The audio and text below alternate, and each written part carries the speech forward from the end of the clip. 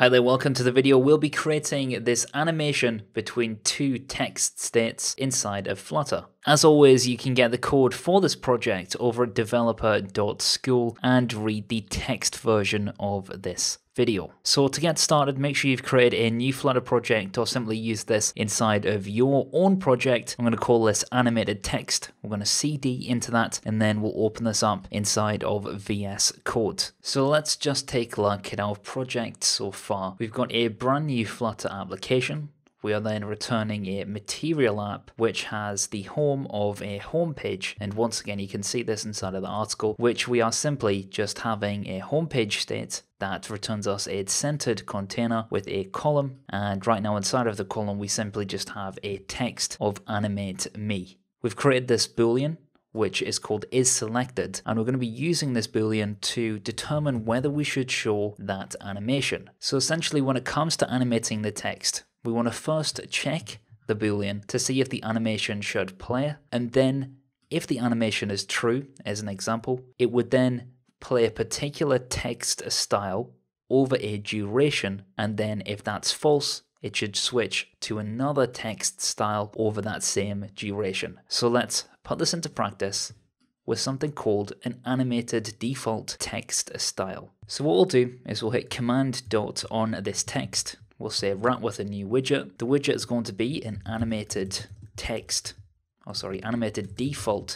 text style.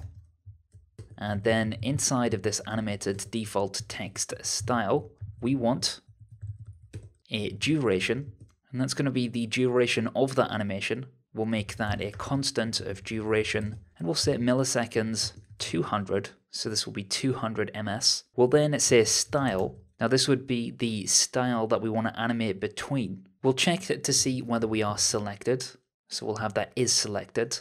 If we are selected, or that's equal to true, we'll say text style. We can change some things here, like the font size to be 50. We can have the color to maybe colors.red. We could also change things like the font weight, such as the font weight.bold. And then after that we can copy this text style, and we can say we want maybe 24, colors.black for the sort of default state, and then maybe we'll have a weight of 100. So that's good. We can now save, and we see that we have this sort of text size of 24, and that's because we are false right now. If we hit true and then save the file, we should then be able to see that this changes to our red text. But because the state hasn't necessarily changed using something like setState, it just renders that animated style, which of course at this point in time would either be the selected state or the unselected state. Let's create ourselves a button or some other way to change that variable. So we'll have a flat button.